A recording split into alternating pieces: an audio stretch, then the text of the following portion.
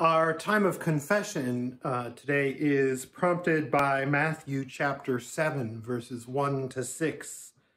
And it is a timely one for it feels like our culture, the world around us has very much gotten to the place where what this passage, what Jesus speaks about here, is pretty commonplace, sometimes seemingly especially among Christians.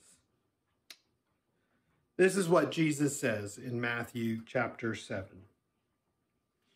Do not judge, or you too will be judged. For in the same way you judge others, you will be judged, and with the measure you use, it will be measured to you. Why do you look at the speck of sawdust in someone else's eye and pay no attention to the plank in your own eye?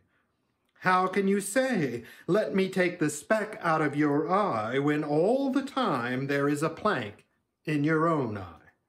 You hypocrite! First take the plank out of your own eye, and then you will see clearly to remove the speck from the other person's eye. Do not give dogs what is sacred. Do not throw your pearls to pigs. If you do, they may trample them under their feet and then turn and tear you to pieces.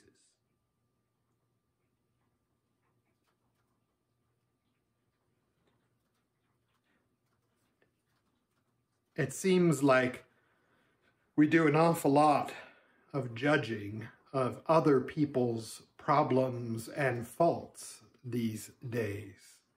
And I'm not excluding myself from that either. And so we need to take some time and confess before the Lord our God about that. So let us pray.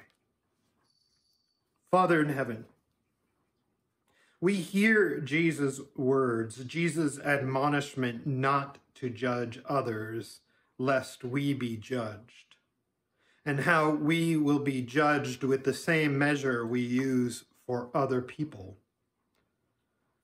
And yet, Lord, so often we judge others for their political viewpoints, for whether they're too liberal or too conservative, whether they're too traditional or too unconventional, whether they're too young or too old, or whether they're too different from us, or whether they're... God, there are so many things that we judge others for. And yet, oh God, we know if we examine ourselves honestly, that there are plenty of planks left to be pulled out of our own eyes.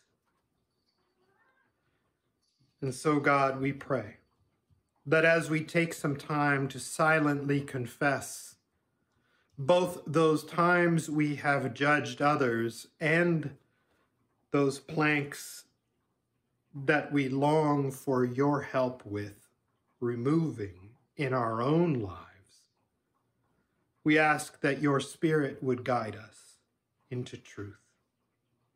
And so hear our prayer.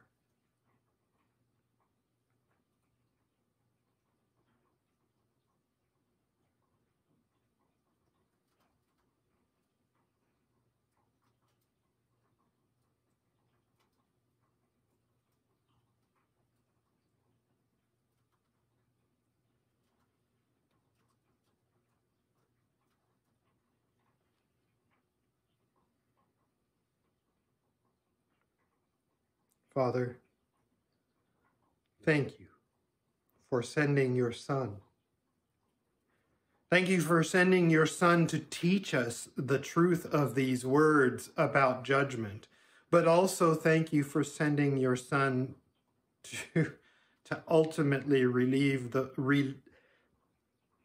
take out those planks in our eyes and to give us salvation through Jesus.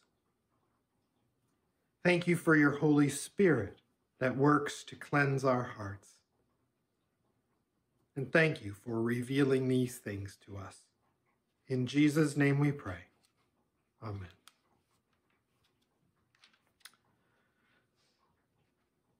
Our words of assurance come from Psalm 34. We read that part of that for our call to worship, and we're going to continue on with Psalm 34. And in it we read these words: I sought the Lord, and he answered me. He delivered me from all my fears. Those who look to him are radiant. This poor man called, and the Lord heard him. He saved him out of all his troubles. The angel of the Lord encamps around those who fear him, and he delivers them. Taste and see that the Lord is good.